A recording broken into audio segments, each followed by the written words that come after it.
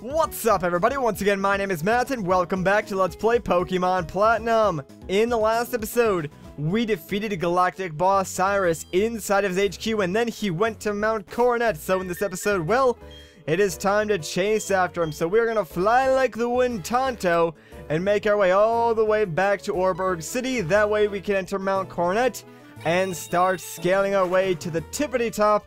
That way we can meet Mr. Cyrus. And this is actually like one of my favorite parts of the game. Like, this is where things start to get really awesome with the plot and everything like that. So pay attention if you haven't already, because it's about to get serious up in this business, if you know what I'm saying. Anyways, we do have a very long trek to the top of Mt Coronet. Like, this is probably the longest journey in the entire game, and there are a few like Team Galactic members we may have to fight along the way. I think you can skip a couple of them if you are crafty enough. But before we go any further, actually, let's put a rappel on, just because, yeah, I bought a few of them off screen. I actually went to the department store in Veilstone, and I got a bunch of like repels, some antidotes, some burn heals, basically any status condition that Team Galactic can inflict on me with their Pokemon.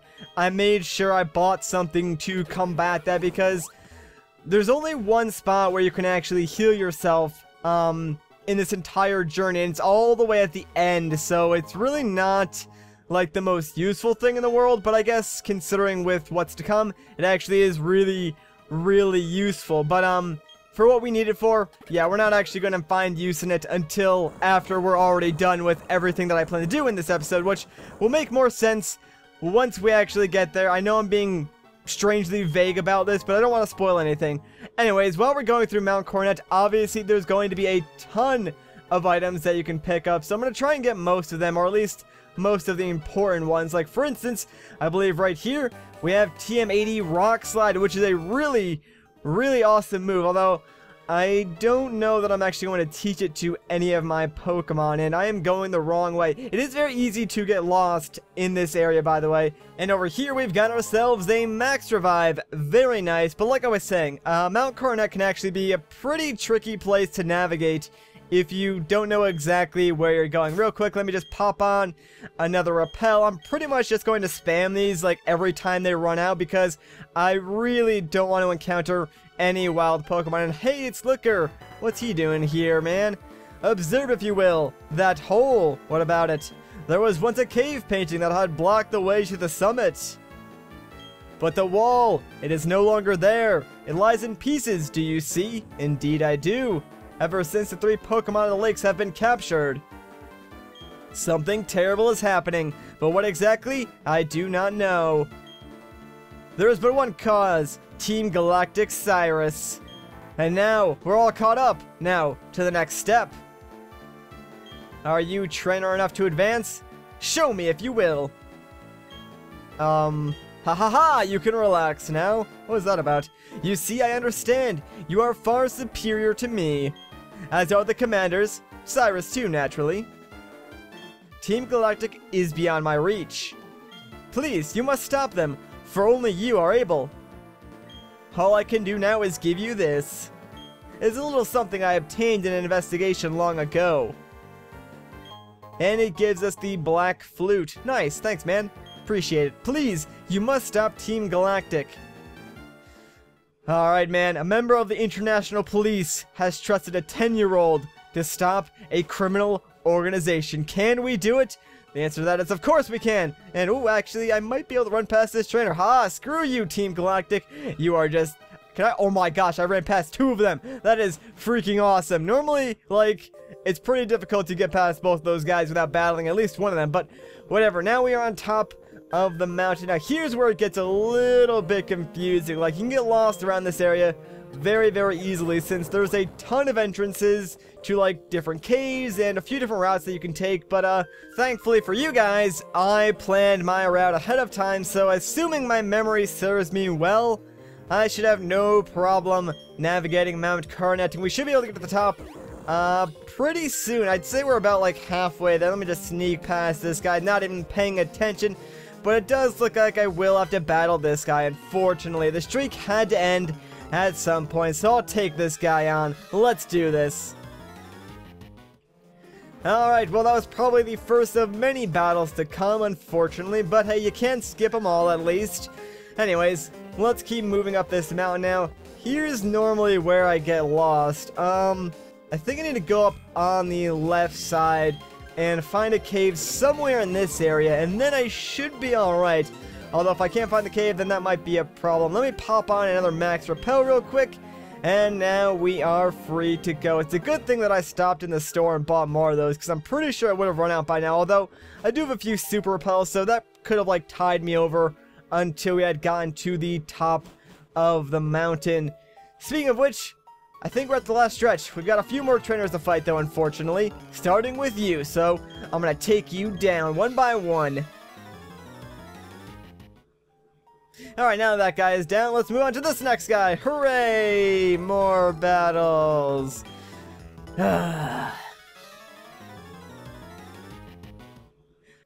Alright, and moving on, I still think we have like maybe 2 more galactic grunts that are required.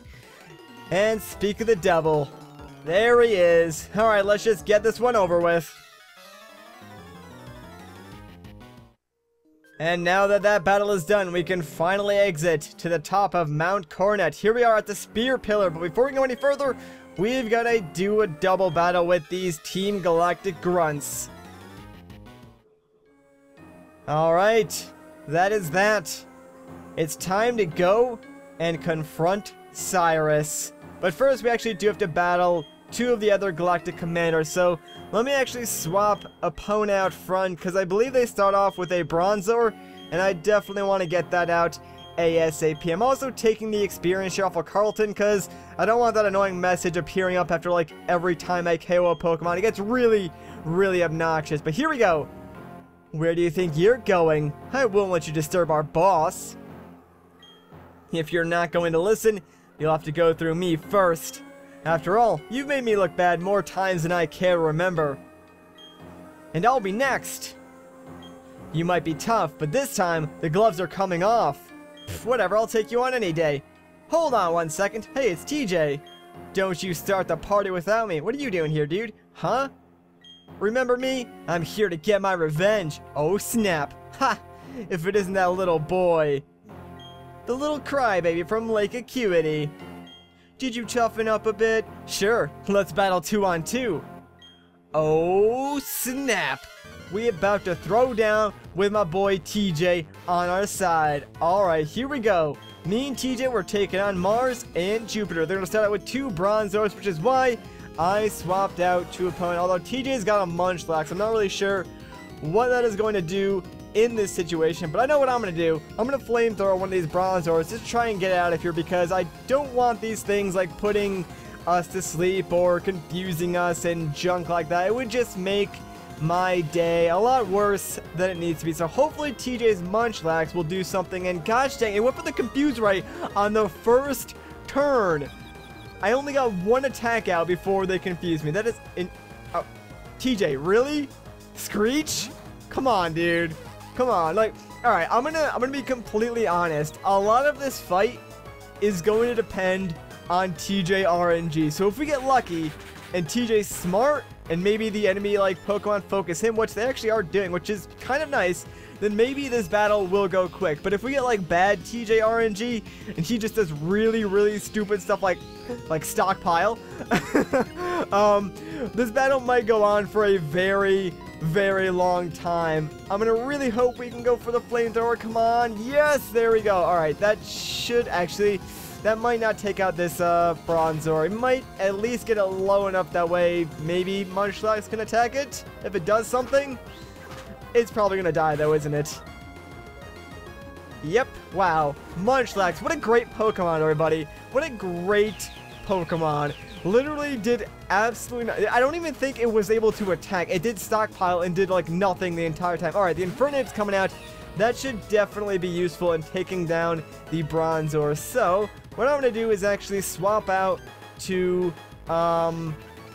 actually, who do I want to swap into? I want to get rid of the Skunk Tank, so I think I'm going to swap into Nettler just because I can Mud Bomb it or whatever.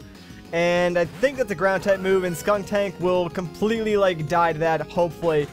Close combat's coming out by Infernape. Sweet, that'll take care of that Bronzor. Thank goodness. I really wanted that thing out of here like ASAP, just because that could be so annoying with its confuse ray and crap like that. Oh no, the poison jab is coming out. Please don't get poisoned. That still did pretty decent damage, but it was a crit, so I guess that's to be expected. Golbat's coming out, not really scared of that at all.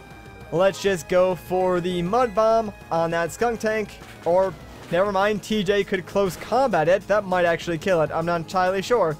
Wow, man.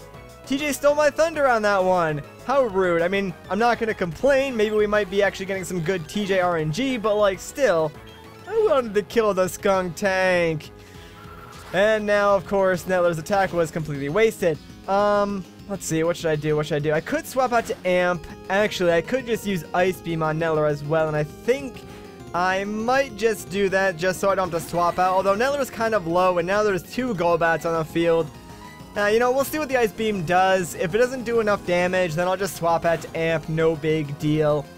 Let's see, the Flame Wheel took it down to half. Air Cutter's coming out. Not really going to do too much damage to us, although Nettler actually... Ooh, Infernape died from that. Actually, hang on. I really hope Nettler can survive that. Please don't die. Okay, wow, that actually did like negative damage to us. I don't know why I was even worried about that. That one did a little bit of damage. Ice Beam coming out, though. Let's see. How much will this do? Maybe if we're lucky, we'll get, like, a freeze off of that, but I highly doubt it. Only took it down to half. Alright, you know what?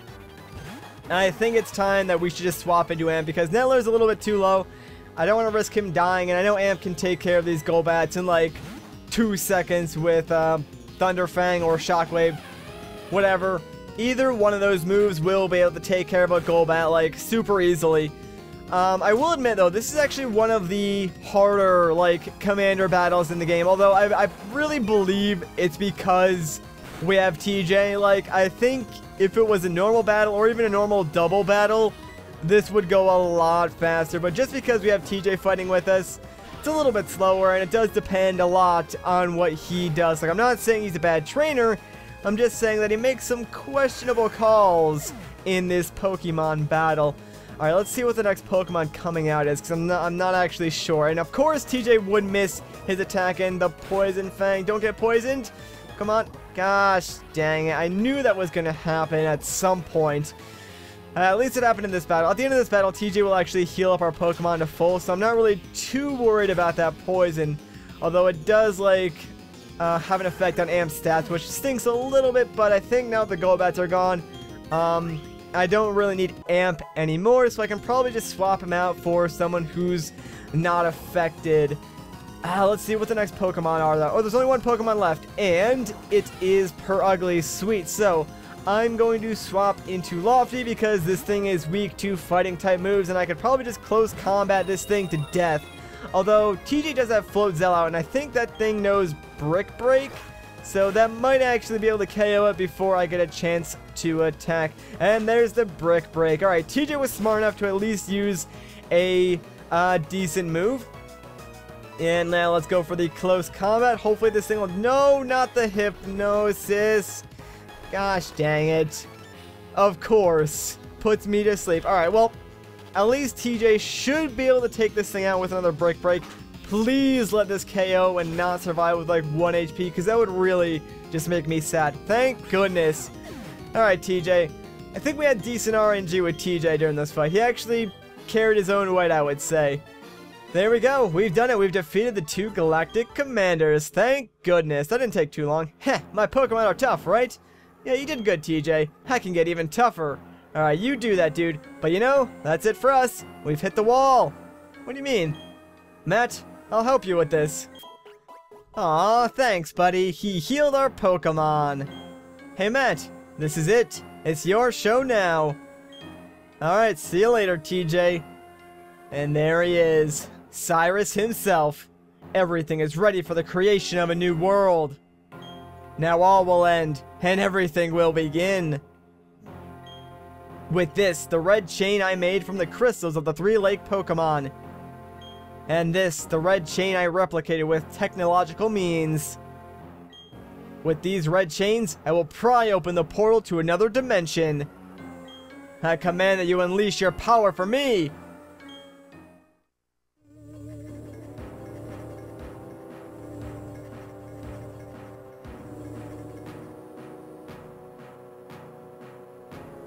Dialga, the mythical Pokemon and the Master of Time. And the other, Palkia, the mythical Pokemon and the Master of Space and Dimensions.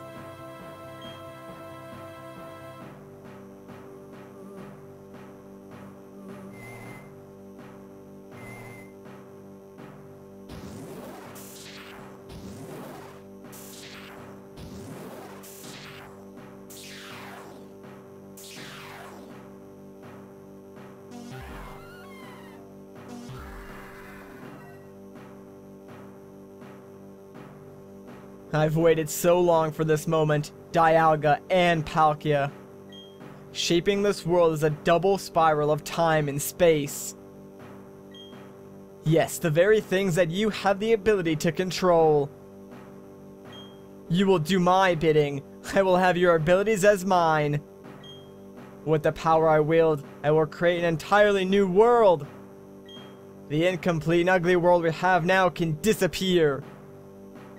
I am resetting everything to zero. Nothing can remain. It is all for making the ultimate world, a world of complete perfection. Nothing so vague and incomplete as spirit can remain.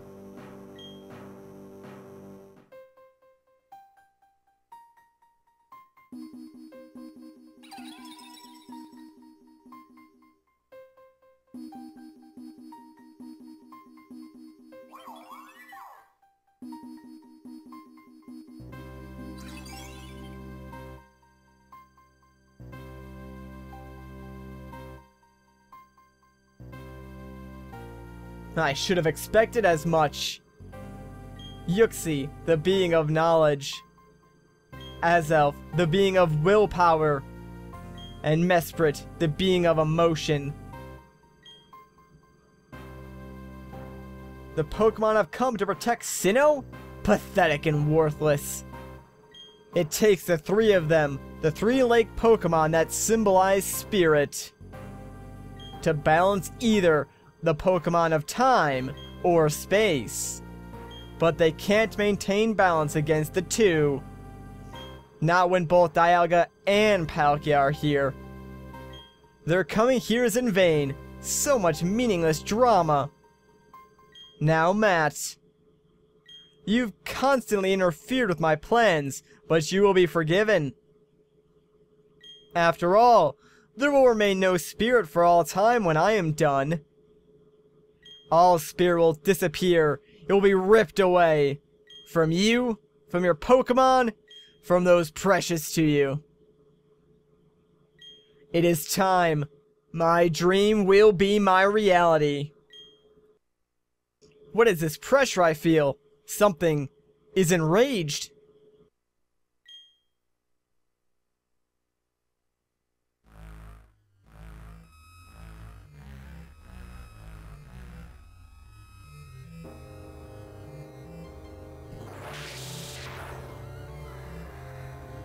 Interesting. So there is a Pokemon that can only appear as a shadow.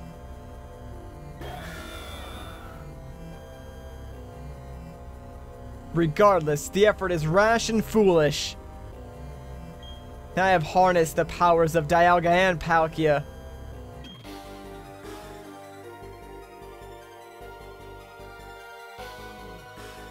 Aye, Cyrus, we won't have any more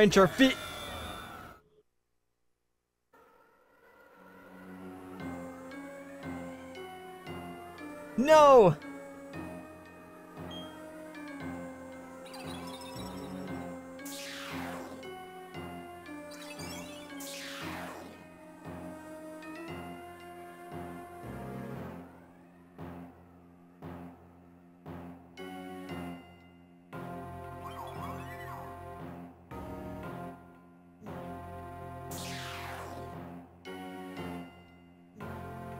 I'm sorry I took so long.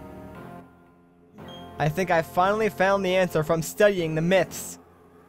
When this world was made, Dialga and Palkia appeared. Apparently, there was one more Pokemon that appeared at the same time. A Pokemon with as much power as Dialga and Palkia. But also one whose name was never to be spoken, Giratina. It's said to lurk in another world, a world on the opposite side of ours. That's what the shadow was. It must have been Giratina. The pillars are distorting. It's because of that portal. It's joined us to the other world. If it's not closed, the distortion will spread to Sinnoh and beyond. Our world will be destroyed. Are you ready? We have to chase Cyrus. We have to hurry.